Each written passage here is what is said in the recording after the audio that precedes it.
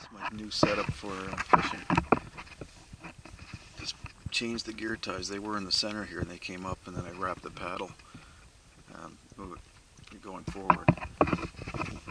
So the handle here for the paddle and the blade at the front for portaging, but anyway, I switched that to the back. But gear ties are nice because they're rubber coated, so it doesn't slide much in there. And with the fulcrum being in the middle here, anything that pulls, which I've hooked one fish and also snagged bottom, and it's very secure. And then that one's not even that necessary because it's actually pushing that way. So my hook, I can just lift like that.